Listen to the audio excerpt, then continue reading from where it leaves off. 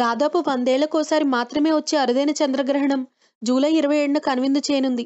ఈ సంపూర్ణ చంద్రగ్రహణం ప్రత్యేకత ఏంటంటే ఇది అత్యంత సుదీర్ఘ సమయం పాటు కొనసాగనుంది.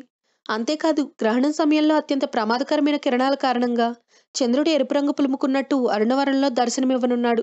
ఈ విశిష్ట చంద్రగ్రహణం సందర్భంగా భూమి చుట్టూ చిక్కటి నీడలు పరుచుకుంటాయని శాస్త్రవేత్తలు చెప్తున్నారు.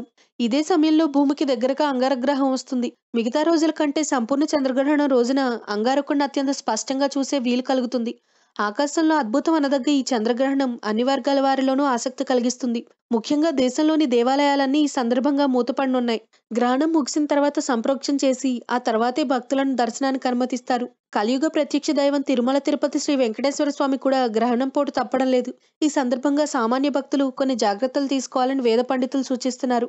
గ్రహణం సందర్భంగా జరిగే ప్రత్యేక పూజలతో పాటు గ్రహణం ముగిసిన తర్వాత చేయాల్సిన కొన్ని పనులు కూడా అరిష్టాన్ని తొలగిస్తాయని, గ్రహణం కారణంగా ఏర్పడే దుష్ప్రభావాలను తొలగిస్తాయని చెప్తున్నారు.